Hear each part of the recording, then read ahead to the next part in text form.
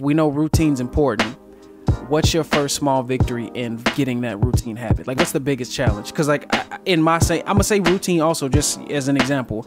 I know with the girls, my first small victory is, how do I tire them out and make this something fun that I know they'll be tired enough to sleep? Because they do battle going to sleep, because they're two different kids now, like really personality wise. One will sleep and one will still be awake, and then they swap. So I'm like, what's my first victory? What's my first small micro thing that I can say, like, all right, I achieved something, and this will start putting all my puzzles in line, my pieces in line to make this thing fall that way. I'm assuming Anaya might be the more not difficult one. I don't know who's more difficult between Anaya and Malik. We talked about FOMO. They both suffer from FOMO. I don't care if it's a fake disease or real disease. They both have it because they are always in fear of missing something going on. So they do not allow themselves to fall asleep. Anaya does not like to go into the bedroom by herself now, and that's probably our fault. But at the same time, she does not like to. She'll stay asleep by herself, but she don't like to initially go and lay down by herself. She'll lay in her bed, but she don't like to go by herself. So it's one of those things where it's the same thing. Like, more times than not, when you stick to that routine,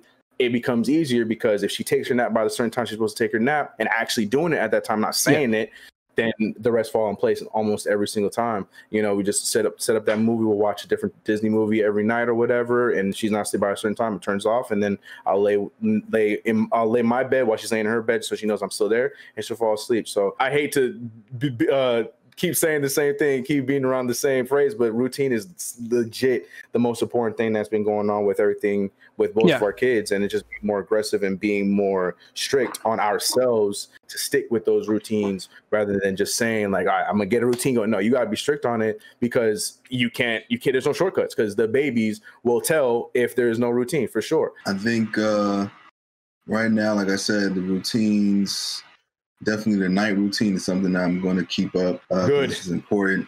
It's just important.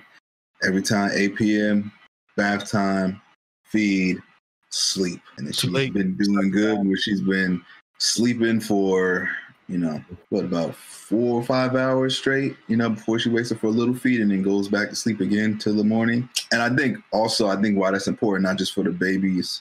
For me, one of the biggest adjustments has been my work routine, because I'm used to like banging stuff out during the day, whatever, all the kind of things I'm doing, just staying busy, emails, class, school, podcasts, all that kind of stuff. And like now I find like, babies take up, like, they're not sleeping, they take up like all your time during the day. It's like I can't just grade papers or send out emails, work on podcast stuff, whatever I'm doing, because I have to tend to the baby until they take a nap. And she only takes a nap like during the day, like 30 minutes a pop. Like, and she does not take naps for longer than like 30 minutes.